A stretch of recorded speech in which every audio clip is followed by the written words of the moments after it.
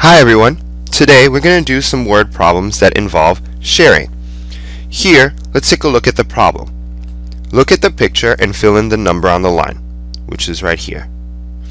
So divide the balloons equally among the children. There are how many balloons for each child? So let's find out how many children we have. So these are our little children we have here. There's 1, 2, 3, 4, 5, 6, 7 children. So there's 7 children that all want balloons, but we want to be fair, so we're going to give them each an equal number of balloons. Let's find out how many balloons we have.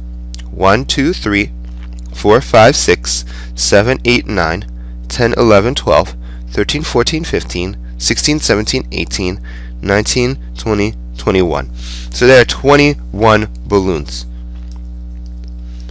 Alright, so what we can do here is actually try to give each person maybe, let's say, 2. So this person gets 2, this child gets 2, this child gets 2, this child gets 2, this child gets 2, this child gets 2, this child gets 2.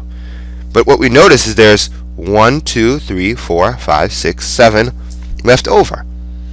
So there's 7 left over balloons. That means each of these can get an extra balloon. So that's 2 balloons plus an extra for each one of them, because there's exactly 7 and there's exactly 7 children. So that's going to make it 3 balloons each. So they're actually, each child is going to get 3 balloons each.